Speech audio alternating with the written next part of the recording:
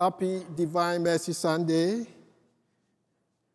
Today, the second Sunday of Easter, or Sunday after Easter, is celebrated by the Church as Divine Mercy Sunday.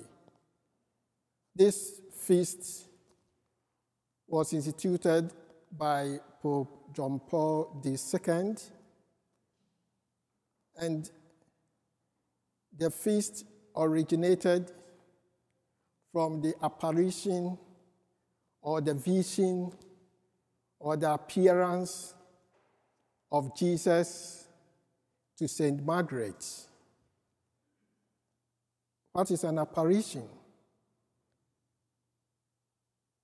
of Jesus to Margaret? Was it the first one? There have been several apparitions in the church.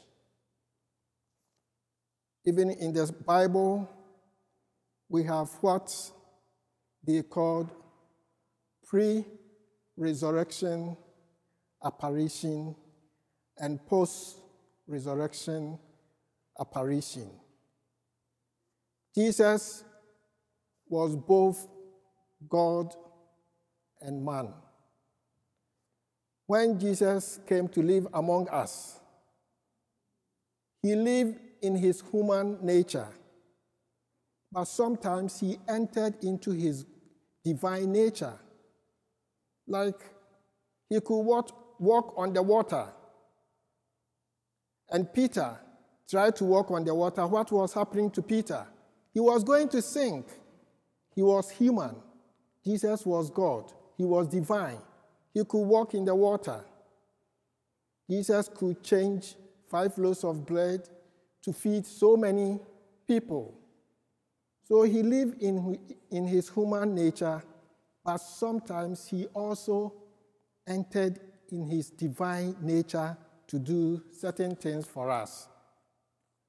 Now, when Jesus died and resurrected, Jesus lived in his divine nature, but he could visit us in his human nature. That is why when the disciples have gathered together, they have locked the doors for the fear of the Jews. They didn't want anybody to come there.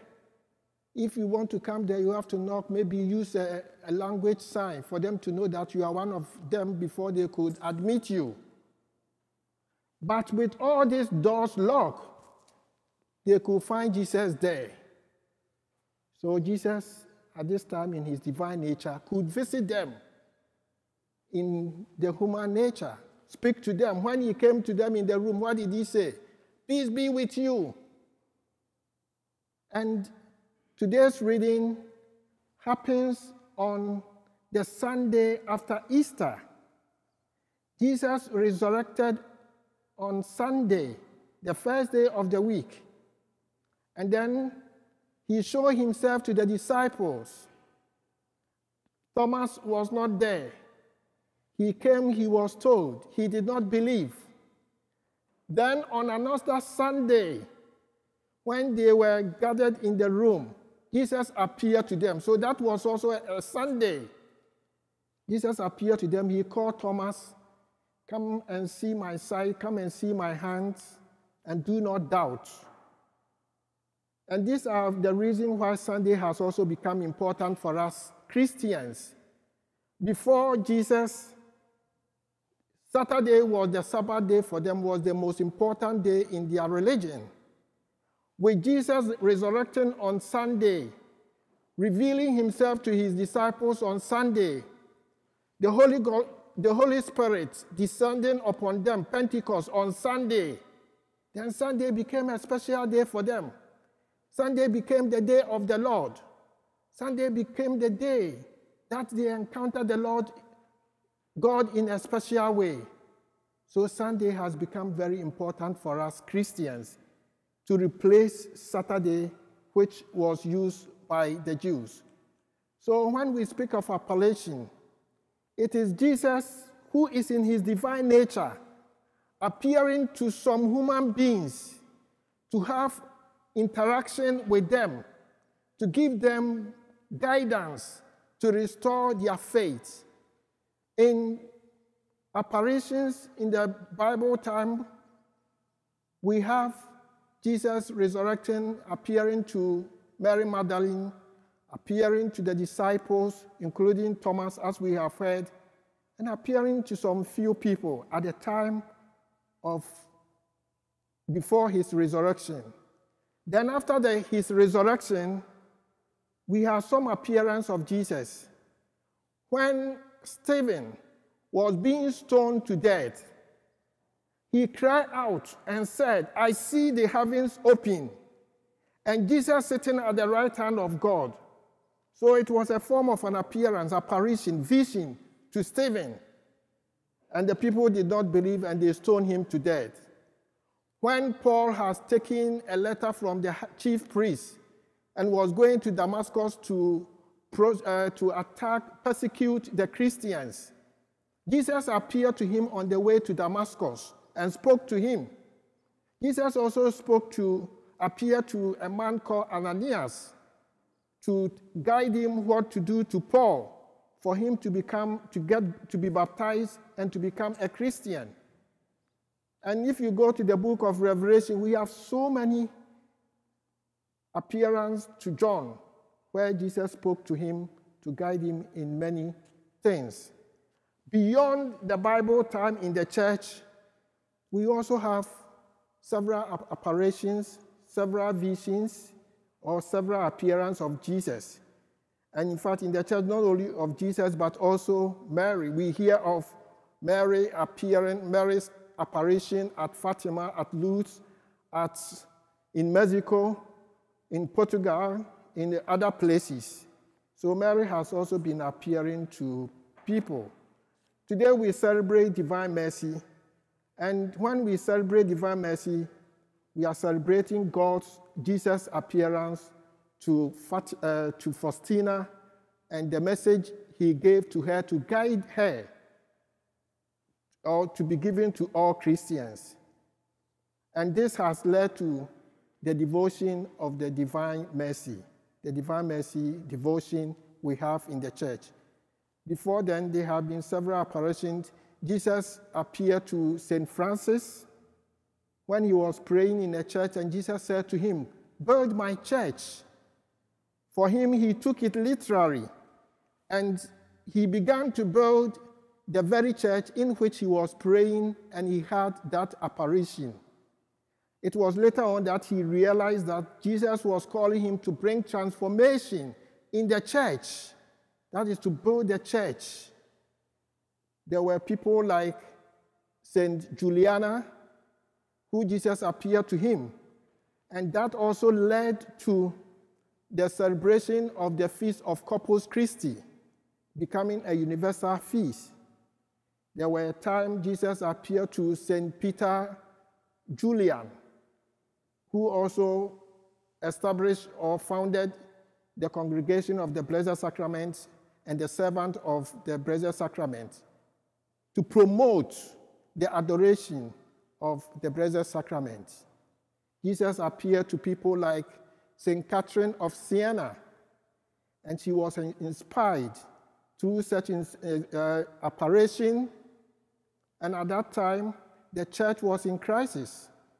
The seat of the Pope had moved from Rome to Avignon in France. And through her efforts, St. Catherine of Siena, they were able to restore the papacy back to Rome. People like Teresa of Avila, Teresa of Lisieux, they all had an appearance of Jesus speaking to them, guiding them to lead the church in some way. There was apparition of Saint Margaret Mary Alacoque, who Jesus guided him, and that brought about the devotion to the Sacred Heart of Jesus. And so we have the apparition of St. Faustina, which has also led to the devotion of the Divine Mercy. And in all this apparition, what is the ultimate end? What is the purpose? It is meant for God to renew our faith in him, to trust in God. That is why when we celebrate the divine mercy, we see the inscription, Jesus, I trust in you. So it was meant to restore our faith in God, our faith in Jesus Christ, to trust in Jesus and not to depend on ourselves, and especially in a time of crisis. Since Faustina, during his time, the world was troubling with communism, and people were disturbed. And through this guidance and through prayers, Christianity were able to defeat, or through God's power, defeat communism. As today we have just read from the gospel, through the apparition of Jesus to Thomas and the disciples, what happened? Thomas, who did not believe, came to believe in the resurrection of Christ. And he made a profound statement, which even the other disciples who had seen Jesus a week before had not made. My Lord and my God. So through this apparition, we have come to see Thomas professing a profound faith in Jesus, proclaiming him to be his Lord and God. And so he's become a lesson to us, inspiring all of us to see Jesus as our Lord and our God, to trust in him. So this is very important. Apparition is always important for us in the church. But at the same time, the church is always very careful to handle it so that the church will not be deceived by any person.